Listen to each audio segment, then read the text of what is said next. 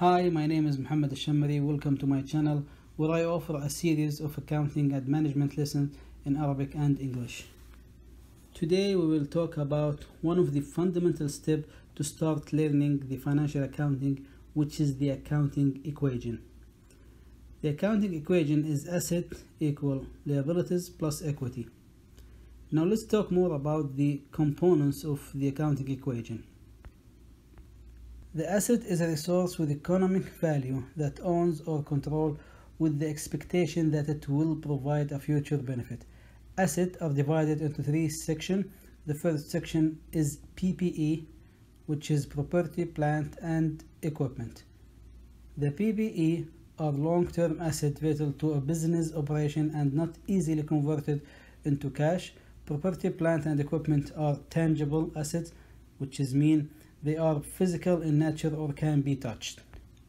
Here is an example for PPE: land, building, machinery, equipment, furniture, and vehicle.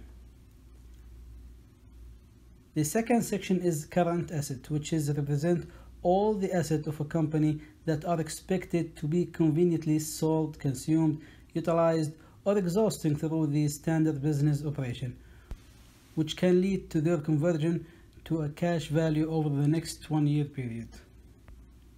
Current assets include cash, cash equivalent, accounts receivable, stock inventory, marketable security, prepaid liabilities, and other liquid assets.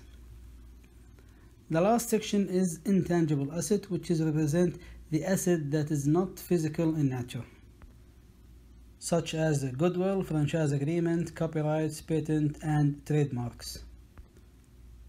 Now let's move to the next part of the accounting equation, which is liabilities. Liability is an obligation between one party and another, not yet completed or paid for. In the world of accounting, a financial liability is also an obligation, but is more defined by previous business transaction, events, sales, exchange of asset or service, or anything that would provide economic benefit at a later date.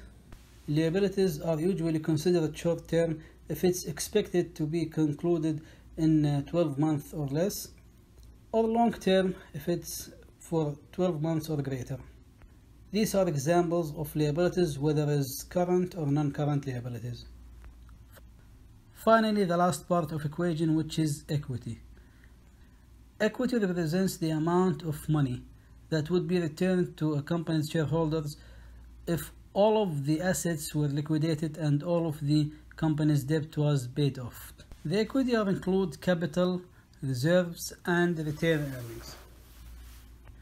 Retained earnings formula and calculation is retained earnings in the beginning of period plus net income minus any cash or stock dividends.